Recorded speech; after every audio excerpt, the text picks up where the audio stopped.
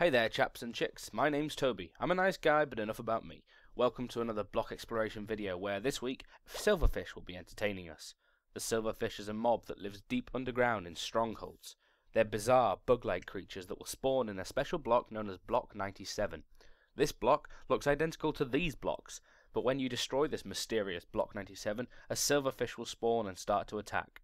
Not only that, but when you fight back there's a chance you'll awaken other silverfish inside blocks in this area, making for an unexpectedly tough fight if you aren't prepared.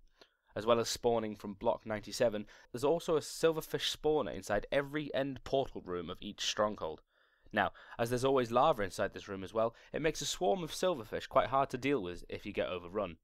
Click here to check out the video about strongholds, and click up here to watch the Mob Hub video. I'm not more than Freeman, but thanks for listening anyway.